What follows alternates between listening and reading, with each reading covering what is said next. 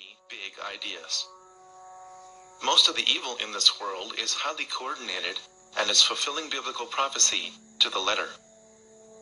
Historical and current events are being influenced by evil to make the appearance of the Antichrist highly probable within a generation. Though the world is not yet in an apocalyptic state, the forces of organized evil affect us all now and must be resisted like never before. Hey y'all, it's Coach in the Fight here. Looking at a class I wrote a couple of years ago. It's called the Book of the Covenant. Now you guys bear with me. Now it's been a long time since I've seen this class. I wrote it myself. It's all verses here. You say, well, you ain't actually write nothing. It's all verses in there. But I kind of put it together myself. But it's been a long time, and so I'm gonna jump right on it. I'm gonna act like it's the first time I ever seen it.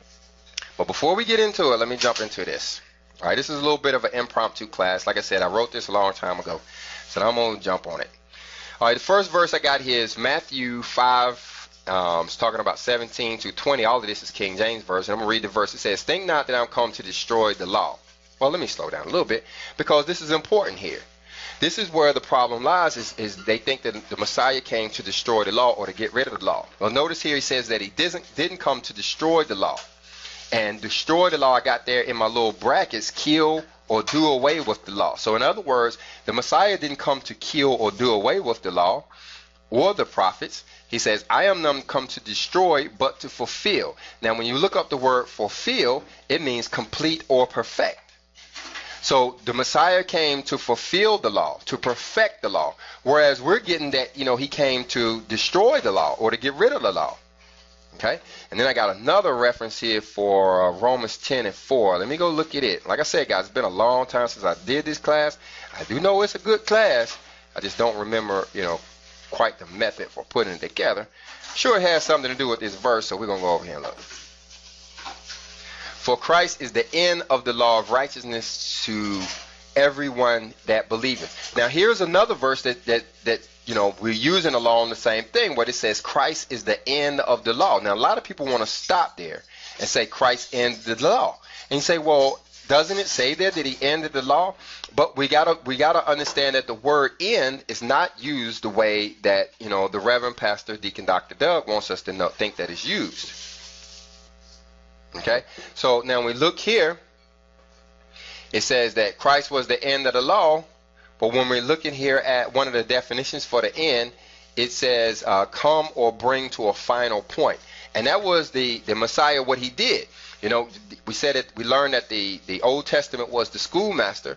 Well, the Messiah came in, he ended that school. He made it, it ain't school no more. It's real life now that you have the Messiahs on the scene. But it said Christ is the culmination of the law, and that there may be righteousness for everyone who believes. So that there may be righteousness for everyone that believes. So what does culmination mean? The highest or the climactic point of something, especially as attained after a long time. Right? So that doesn't say he ended it or he got rid of it, which is the common misconception of the scriptures, that he got rid of it or he ended it, that he stopped it. Okay. Now it says, verily I say unto you, till heaven and earth pass, one jot or one tittle shall in no wise pass from the law.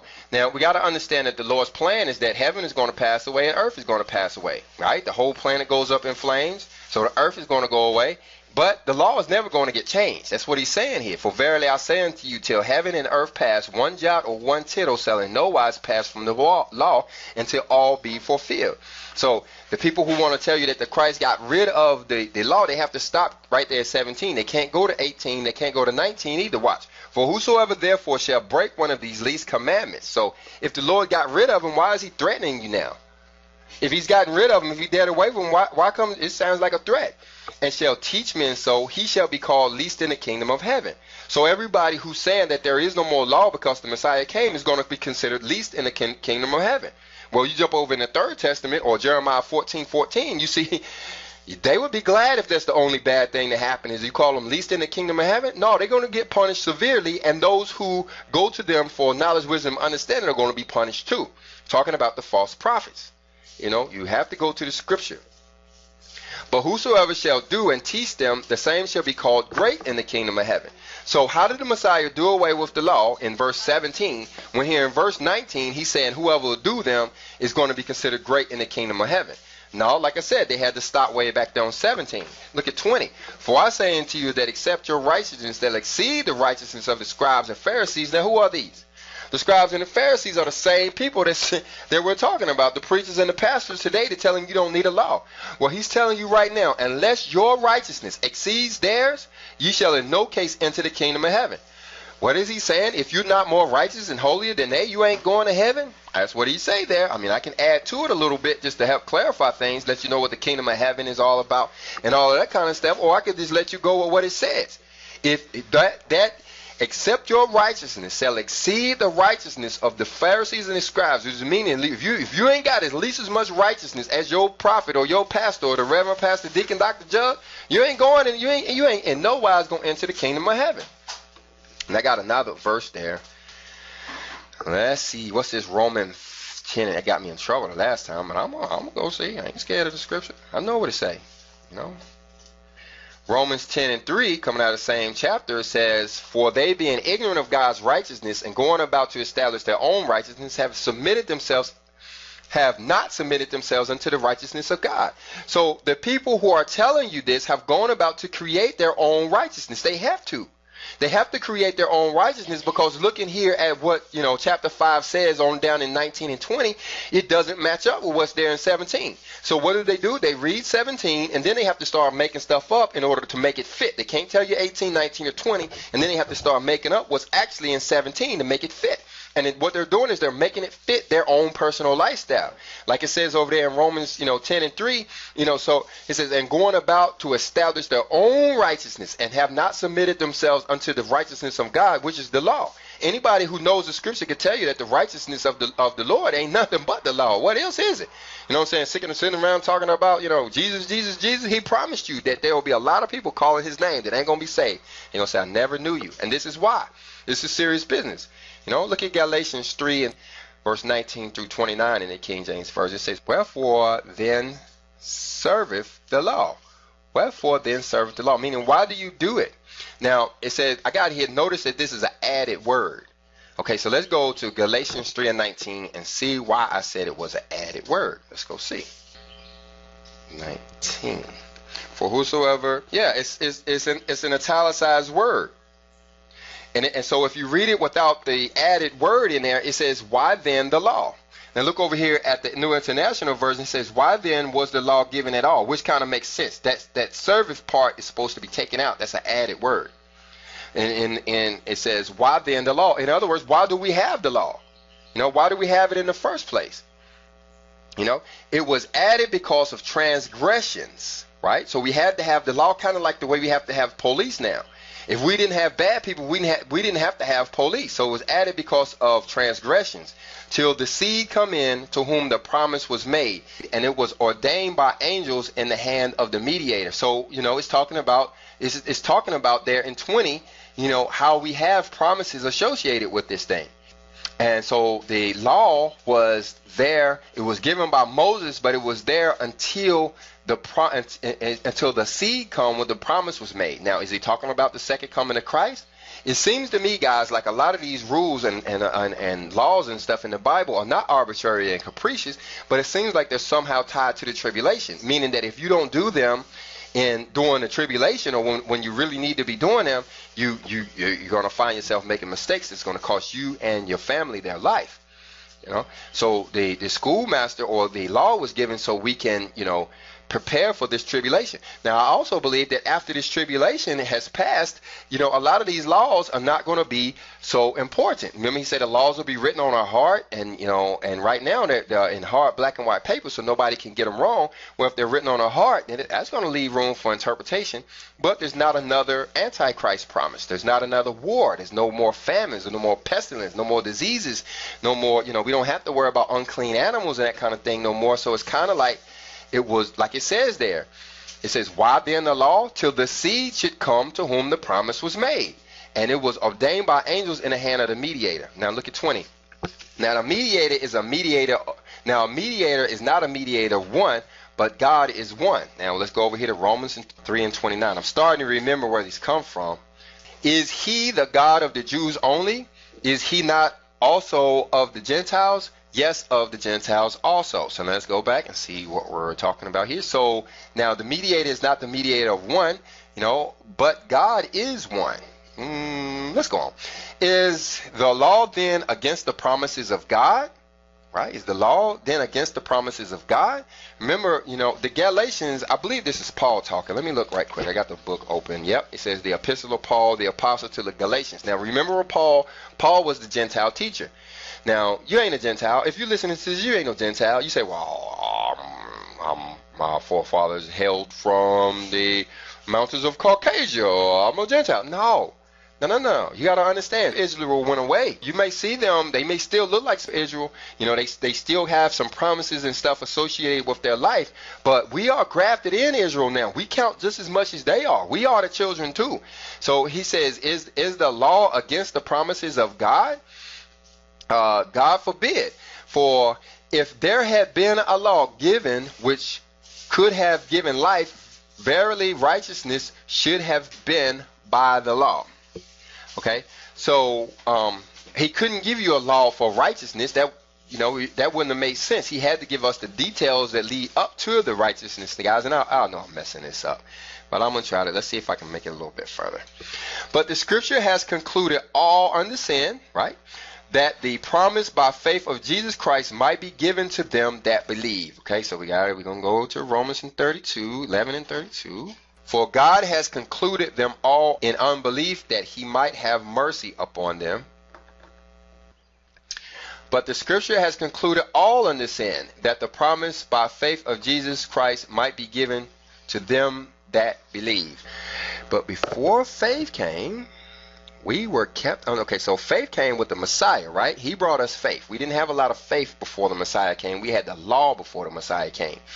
We were kept under the law, shut up unto the faith which should afterwards be revealed. Okay, so remember the law was our schoolmaster. It says it right there. Wherefore the law was our schoolmaster to bring us into Christ, that we might be justified by faith. See, we had to learn how all of that stuff was supposed to work.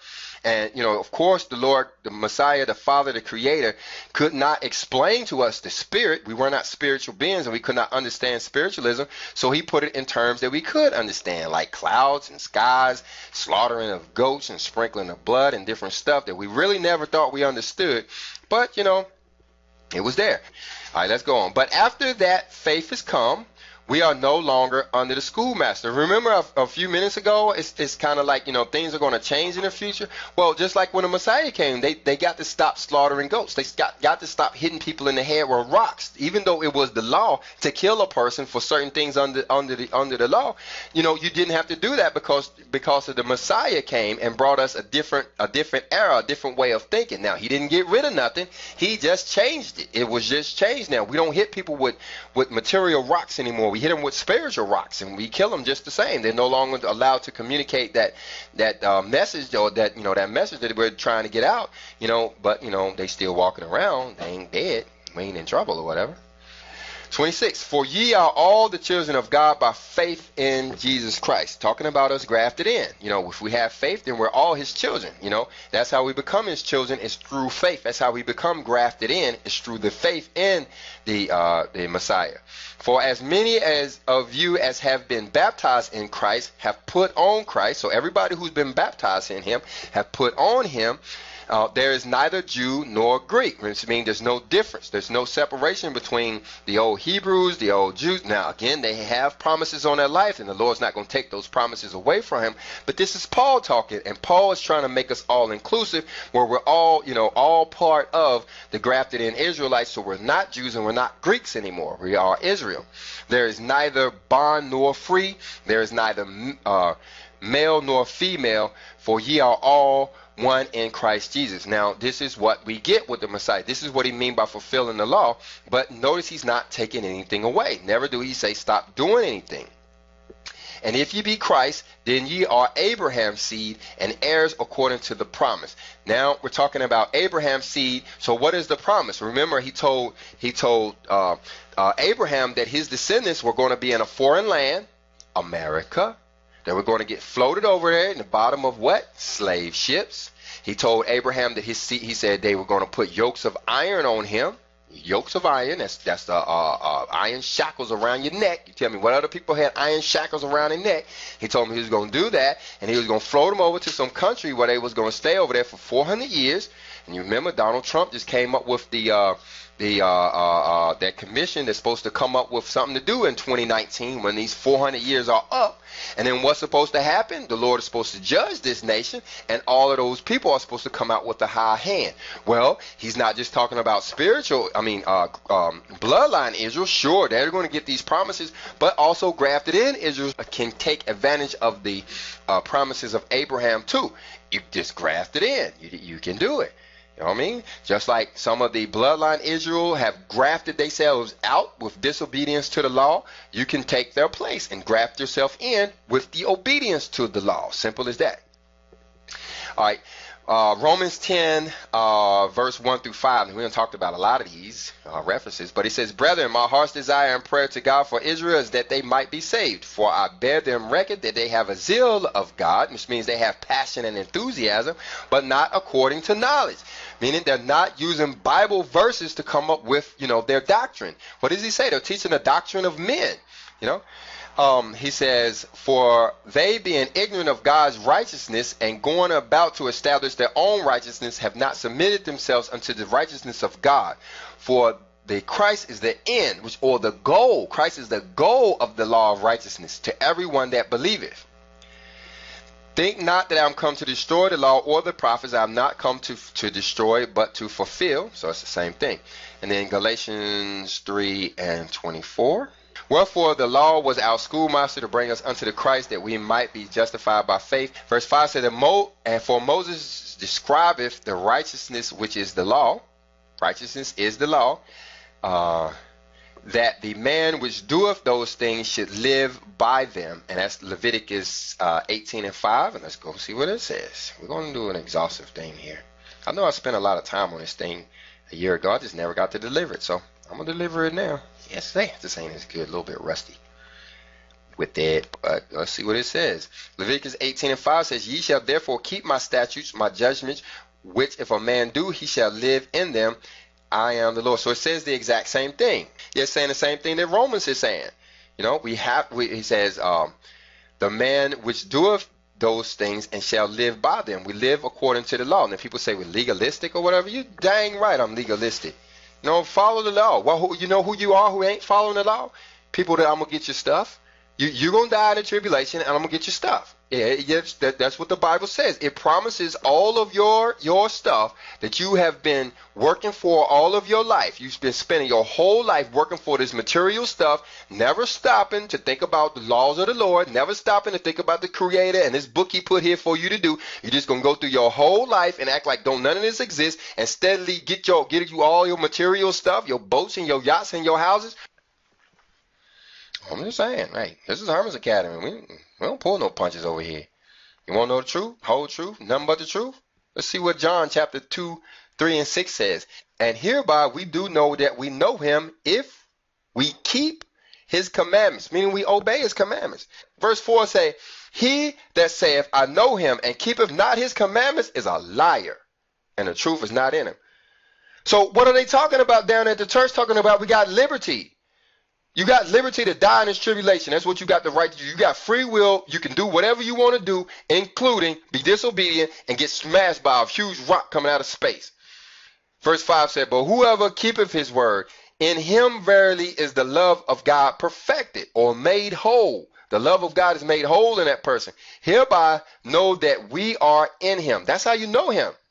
That's how we know that we are his. Not because we can say Jesus loud enough, or we got some Jesus piece, or we got a hat to say Jesus is Lord, or whatever. No.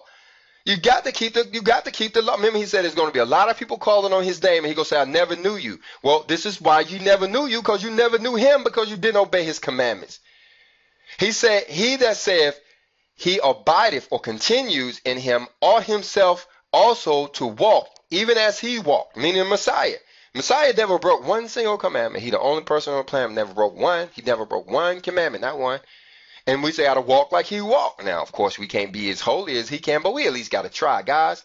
You know what I'm saying? We can't be playing stupid talking about, oh, well, we can't keep all the law. We might as well not try to keep any of them. That ain't the way it works. You know what I'm saying?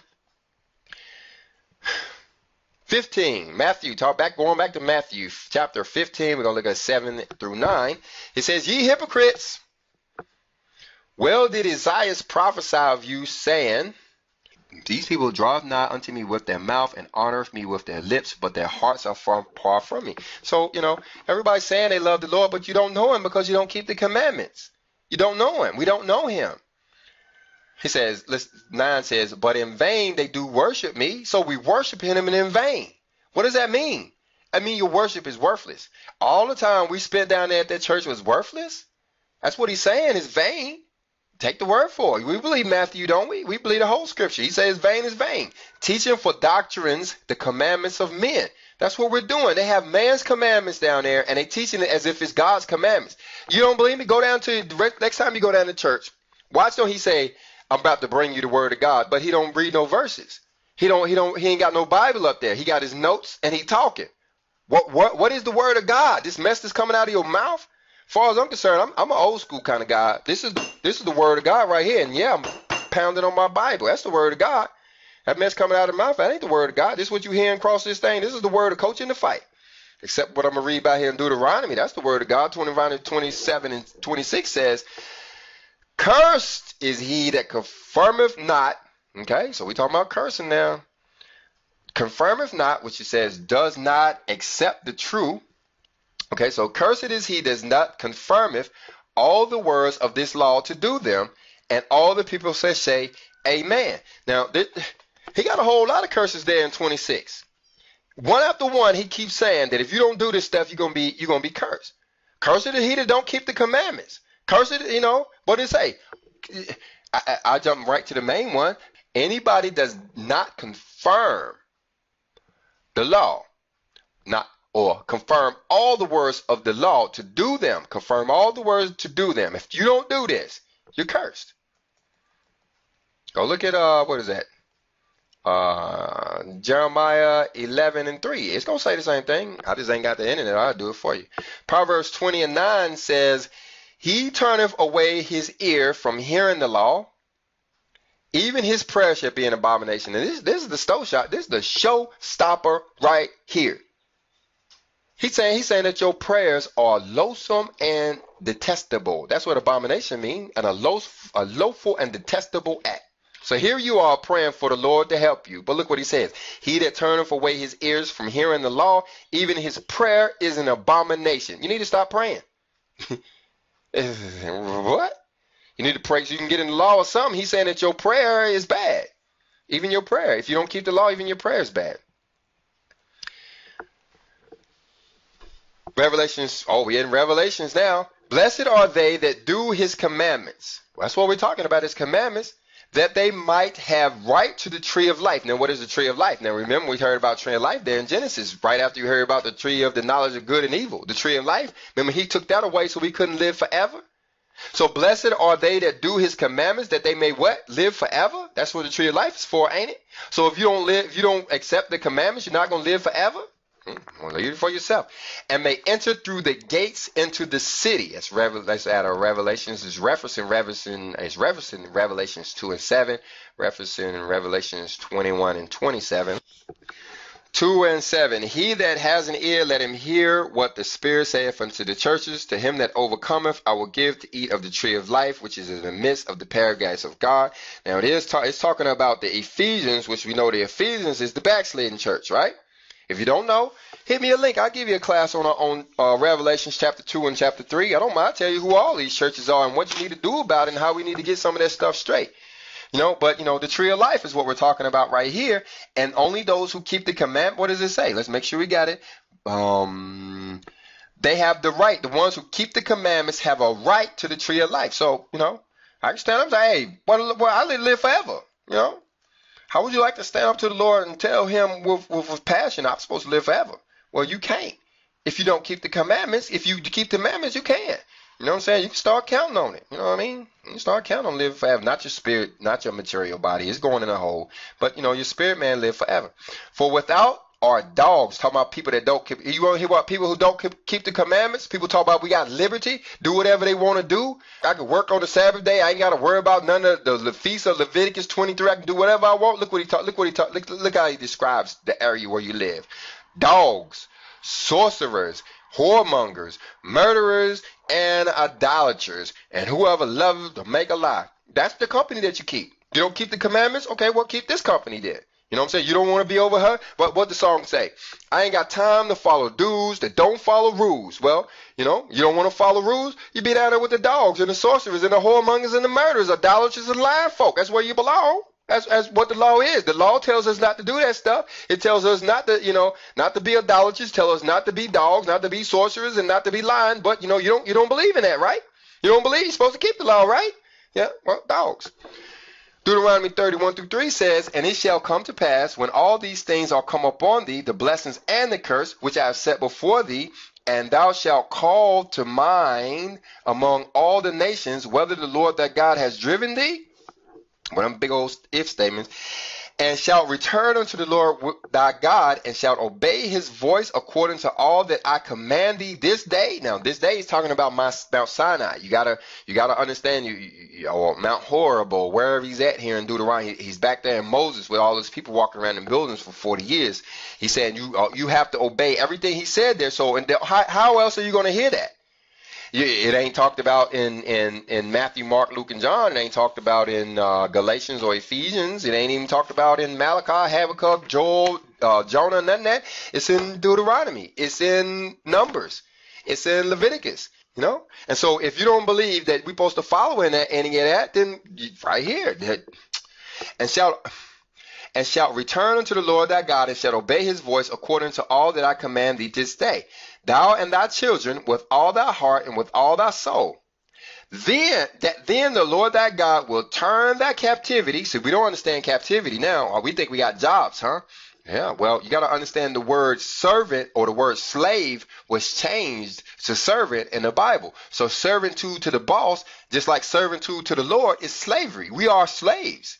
We're slaves to the Father. We're slaves, or if we don't want to do the commandments, then we'll be slaves to the Mr. Charlie down there. But understand that the word itself was changed to confuse us. It used to say slave all throughout the Bible. Instead of saying a servant of God, it said a slave of God. But that word has a negative connotation, and we don't want to be considered slaves, so we changed it to servants now. You know, well. And he says, then the Lord thy God will turn thy captivity and have compassion upon thee, and will return and gather thee from all of the nations, right? Which means that he'll come and get you. Even though we're out here in Egypt and all of this worldly stuff, if we were to turn to him and say, you know what, Lord, I'll keep your commandments, then he'll come and he'll help me. I promise you it's true. I've watched it happen. I've done it myself. You know what I'm saying? That's why I speak with so much, power and passion in my voice when I'm talking about, because I know it to be true. You know what I'm saying? I bang on more than this book. I know it's true. Whether the Lord thy God has scattered thee, because remember the scattering, that's part of his plan, where his people will be scattered and then recombined. We're here in Exodus 20:7, and he took the book of the covenant, an agreement between two parties. A covenant is agreement between two parties, a contract, talking about Exodus 24:7, and read it in the audience of the people, and they said, all that the Lord has said we will do, and be obedient. Now, this is kind of where we started. This whole thing is about the book of the covenant. What we've been doing so far is leading you up to why you even should be paying attention to the book of the covenant. Well, you find out if you ain't, you with the dogs, the murderers, the sorcerers, and all them other folk. You find out that your prayers are an abomination. You find out that you're going to be considered least in the kingdom of heaven. There's a whole bunch of stuff associated with not keeping the commandments. We ought to be keeping the commandments, right? Well, look here. This is the book of the covenant. This right here, 24:7, is the last verse of the book of the covenant. This is where it ends. Let me say that again. This is where the book of the covenant ends, with this verse here. That's why I put it there, because what does Dale Carnegie say? Start with the end in mind. Well, there's the end right there, and be obedient. All that the Lord has said will we do, and be obedient. Okay, so that's the book of the covenant. So let's start right here where it actually starts, here, Exodus 20:1. It ends there in 27:7, 24:7. Let me slow down. It ends there in Exodus 24:7. It starts in Exodus 20:1, talking about the book of the covenant. And look, surprise, surprise, the 10 Commandments. Look how the Ten Commandments is right there at the beginning of this thing. And God spake all these words, saying, I am the Lord thy God, which brought thee out of the land of Egypt, out of the house of bondage. Now, that's talking about, the bloodline Israelites, but we understand we're grafted in Israelites, so he's talking to us too, right? Even if you don't understand reincarnation or believe in reincarnation, you at least think we're grafted in Israelites, right? So he's talking to us. Verse 3 says, thou shalt have no other God before me. Thou shalt not make unto thee any graven image or any likeness of anything that is in heaven above. Now, this is a deep thing here, because look, he's saying this is the second commandment. The first one says you shall have no other gods before me, right? The second commandment says you shall not make unto thee any graven image or any likeness of anything that is in heaven. Now, this is why a lot of y'all don't like the Ten Commandments, or you don't even like Coaching the Fight, because I'll bring this out. Any likeness of anything, ain't that a picture? So he's saying you shouldn't be taking a picture of anything. You shouldn't be taking of any picture of anything that is in heaven. That's talking about stars and clouds and stuff, or birds, or in the earth. That's talking about dogs and cows and people beneath the earth, or in the water under the earth. So fishes. We ain't supposed to be taking pictures of nothing that he created. That's what he's saying there. You don't believe it? Watch what he says. Verse 5 says, thou shalt not bow down thyself to them, nor serve them, for I am the Lord thy God. For I, the Lord thy God, am a jealous God, which means he demands exclusive worship. That's what he means by being jealous. He demands exclusive worship. You don't want to give him exclusive worship? You got problems. Visiting the inequity of the fathers upon the children unto the third and fourth generation of them that hate me. Now, I ain't gonna tell you what I think about that. I'm gonna go on. And showing mercy unto the thousands of them that love me. But I'm going to tell you right here, he's saying thousands, guys. Wait a minute. When he was talking to these people at the bottom of Mount Sinai back in 1400 BC, there was 2 million people there. There was 2 million people. 2 million men of war. Was it 2 million men of war, Stacy, or 2 million people? I think it was 2 million people, which was women and children. But look how he says, and showing mercy unto thousands. You need a few more zeros there, don't you, Lord? No, it's because only thousands of them love him. The rest of y'all love y'all cell phones and taking pictures and doing all kinds of stuff you ain't supposed to be doing. You love other gods. You love breaking these other commandments and junk. You know what I'm saying? But this one particular here, he said, hey, this one is tied to idolatry. 27 and 18 and 22. Exodus chapter 20, 18 to 22. And all the people saw the thunderings and the lightnings and the noise of the trumpet. See, I jumped down. Now, this is the same chapter that we're in up here. Now, here I'm in chapter 20, but I stopped in verse 6. Now, 7, 8, all the way up, he's going to keep talking about the 10 commandments. I didn't list them here, but I did stop here. I did list 18. Why did you do that? Because notice a change. After he gave them the 10 commandments, the people heard these thunderings. They saw this lightning, this noise, the trumpets. The mountain was smoking. The people got scared. And they said, hey, Moses, you're going to have to talk to the Lord for us, because you know what? If we talk to him, we're going to die. We can't handle that. Look right there. And they said unto Moses, speak thou unto us, and we will hear, but let not God speak with us, lest we die. Right? So that's significant. This was us talking.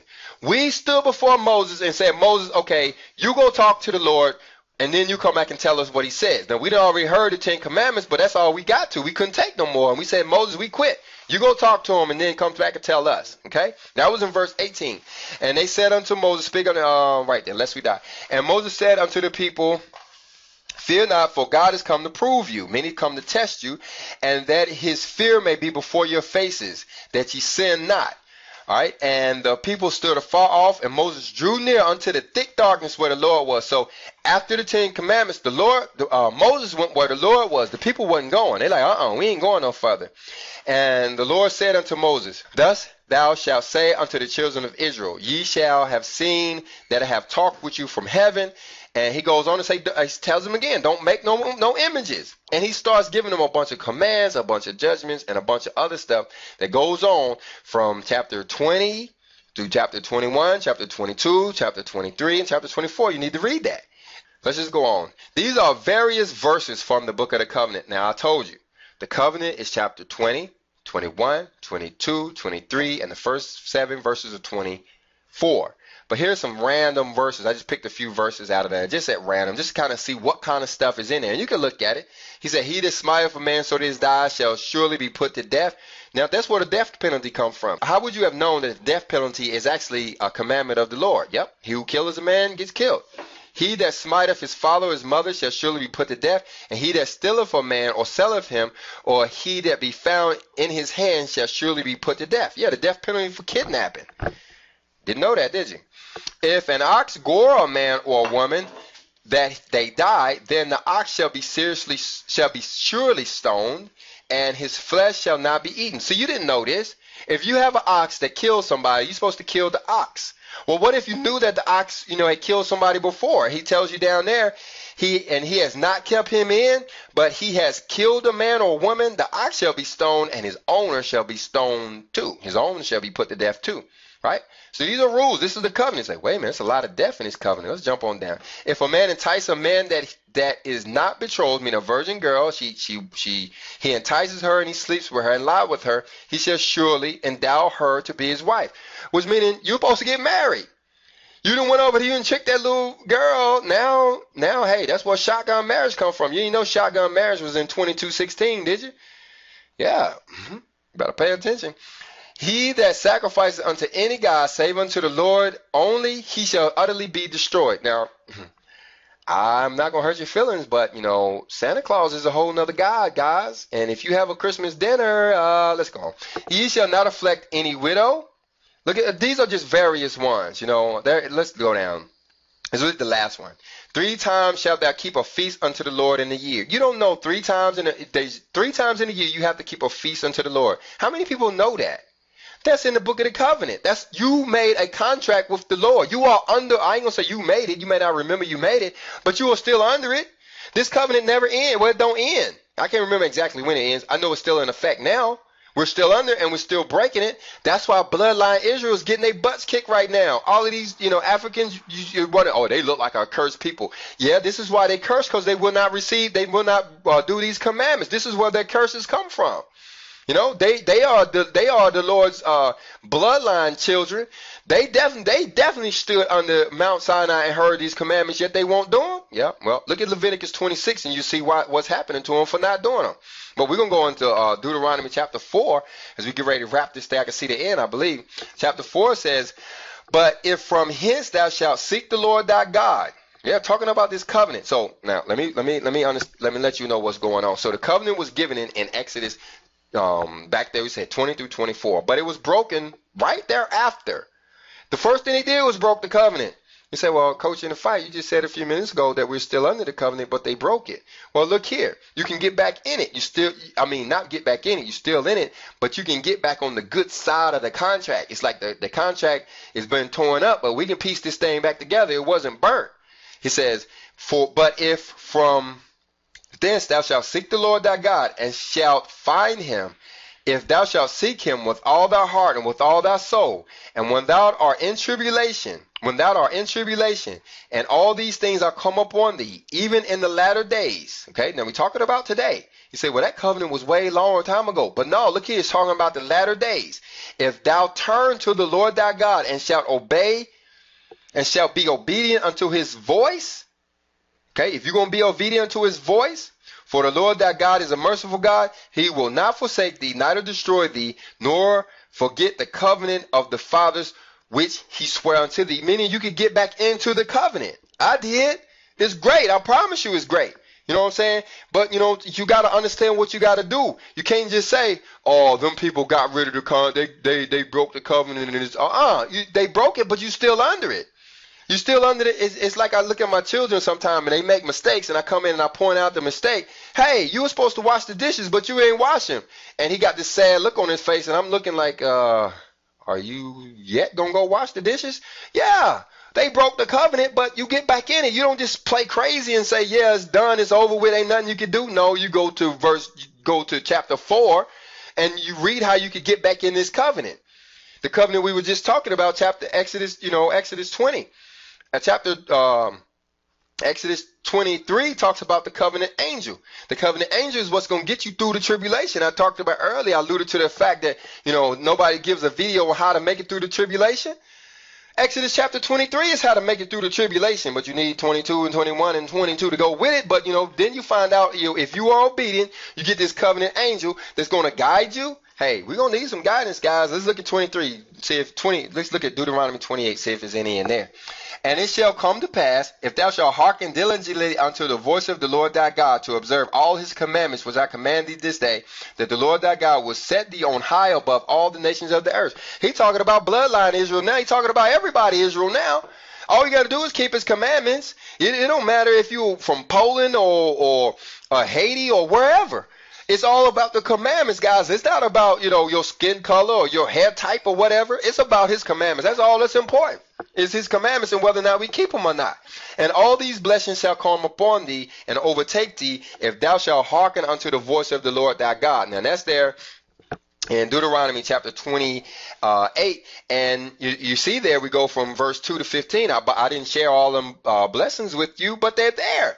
Guys, if you get back in the covenant, you can get, but you ain't in the covenant. You say, well, we're broken. I'm going to stay broken. Okay, well, fine. You get to take a 1,000-year dirt nap. You're going to get recycled. You're going to be all right. Lord's coming back to save you or whatever. But, you're going to be in a hole for a while. We're going to sit back and, talk about how you was disobedient. And if you hadn't been, you'd be here with us as we live in an environment that ain't got no bad people, no evil going on, no wars, no pestilence, no diseases, no famine, no Satan. Even Satan is locked up for 1,000 years. We're going to enjoy that. That's called the millennial age, guys. Well, that's what we're looking for. That's why we're doing these commandments. That's why we're so diligent about keeping these commandments, is because of the millennial age, because of the promises of the Lord. You don't know the promises. That's why you don't care nothing about the commandments. Whose fault is that? It's the Reverend Pastor Deacon Dr. Doug. Just like he don't know the commandments and he can't tell you them, he don't know the promises and he can't tell you them either. You don't even know nothing about the millennial age. You're like, what is he talking about? 1,000-year reign where, we living in peace with, all of this stuff. It's the promises of the Lord. But I skipped them all and I jumped all the way down here to verse 15 for some reason. It says, but it shall come to pass, if thou wilt not hearken unto the voice of the Lord thy God, to do all his commandments and his statutes, which I command thee this day, all these curses shall come upon thee and overtake thee. Yeah. And then look at 26 over there. It's got some more curses over there too. You know what I'm saying? It's pretty bad, guys. He at one point, what, you start eating your children, or your children die? Yeah, all kinds of bad stuff if you don't keep these commandments. Then we wondering why, people burying their kids or whatever. You need to read the Bible, guys. All right, this looks like the last one. This is Exodus 23 and 20 through 22. It says, behold, I send an angel before thee. This was that covenant angel I was talking about. I got the internet now, but I don't really need it because I got this verse down here. It's right here in verse chapter 23. It's talking about this covenant angel. Behold, I send an angel before thee to keep thee in the way. So this guy's going to help keep us in the way, the path, He's got to kind of be our lead and to bring thee into the place which I have prepared for thee. Now, what's the place that he's prepared for us? The promised land. Remember the promised land that he talked about? Well, we got the covenant angel to bring us there, And verse 21 says, beware of him and obey his voice. Is he talking about the conscience? I don't know, guys. Y'all help me out. Provoke him not, for he will not pardon your transgressions, for my name is in him. I think he's talking about our conscience. So now, okay, he is talking about our conscience. You know what? I'm going to stop playing with y'all. He's saying, right, because we just read it. If you go to chapter 8 of the class I just put up, matter of fact, I think it's still processing over there. You know what I'm saying? 53%, as soon as it's done, I'm going to upload it. You can go in there and look at it. And it tells you that you have to keep his commandments to be spiritualized. And that's what we're talking about here. This covenant angel is obviously the conscience. Look how he's talking here. Look at how he's saying here. He says, obey his voice, provoke him not. You can't go against your conscience. That's what he means by if you blaspheme the Holy Ghost. You blaspheme your conscience if you want to. For he will not pardon your transgressions. For his name is, look, the Lord's name is there. He tells us to listen to his conscience. The Lord's name is there. You know what I mean? So, but you don't know that if you don't keep his commandments. That's why you got so many atheists now. I go over here to Yahoo Answers. I do a lot of stuff. I go over here to Yahoo Answers and look at these atheists. You know what their favorite question is? Their favorite question is, why are you Christians still praying? You know that it don't do you no good. Why do y'all do? You know it ain't. Well, it ain't doing you no good because you ain't keeping no commandments. Of course you don't. Of course all of this seems alien to you. You are a bastard. You ain't got, your father is Satan. Of course, what you think you're going to just come in here and say some prayer and get you all your answers? Oh, Lord, please get me a beer tonight for it. Well, he ain't answering your prayers, man. You just heard in Proverbs, he said your prayer is an abomination. If you don't keep the commandments, your prayer is an abomination. So you forget about it. And bring thee into the place which I have prepared. Beware of him and obey his voice. Provoke him not, for he will not pardon your transgressions, for my name is in him. You can go over to Psalms chapter 78 and 56 to see something about that. It says, but if thou shalt indeed obey his voice and do all that I speak, then I will be an enemy unto thy enemies and an adversary unto thy adversary. And I tell you, this is true, guys. What did he tell him? I will curse thee that curse you and bless them that bless you. He's talking about people who keep his commandments. If you don't keep his commandments, forget about it. He going to curse them that bless you, and he going to bless them that curse you if you don't keep his commandments. That's the way that works. But if you keep the commandments, no. You know what I mean? You do something for me, the Lord going to take care of you. You know what I'm saying? You call yourself going, do some charitable deed for me. You got a blessing coming. Where was I at somewhere? I went somewhere. I was at a gas station. And, I hate coins. I hate change. When I was a kid, I used to just throw them away. I still do sometimes. But now, I just put them in the gas tank. I just grab all the change out of the ashtray and carry it in there and dump it all on the thing. Get rid of all that mess. $1 bills, too. That's the first thing to go in the gas tank is the coins and the $1 bills, because they are the most idolatrous part of them all. Coins are graven images, and you should see all the wickedness on a $1 bill is really crazy. But so I give that. So I'm in there counting out these pennies one day, and this dude sees me, and I guess he thinks I'm, broke as I actually am. And he said, man, let me pay for your gas. And so he pays for my gas. Well, I can't imagine how many blessings that dude got from that. You know what I mean? I'd say thank you, but I know his dude's taken care of. You know what I'm saying? He driving a big old diesel truck. He might got his whole big 90-gallon tank of diesel filled for free. I don't know. You know what I'm saying? The Lord curses those that curse me, and he blesses those that blesses me. Why? Because of the commandments. Ain't a whole lot to that. That's just the way it works. So how do we get it, though? You can talk about all these blessings and cursings all you want. You can go down there to the Reverend Pastor Dr. Doug and talk all you want. You ain't seeing none. Why? Because you ain't keeping the commandments. He ain't keeping the commandments. He telling you not to? No. If you want to see these promises, guys, you got to keep his commandments. You have to. There is no choice. There is no choice. You want to know how to survive the tribulation? Exodus chapter 20, 21, 22, 23, and the first 7 verses of 24.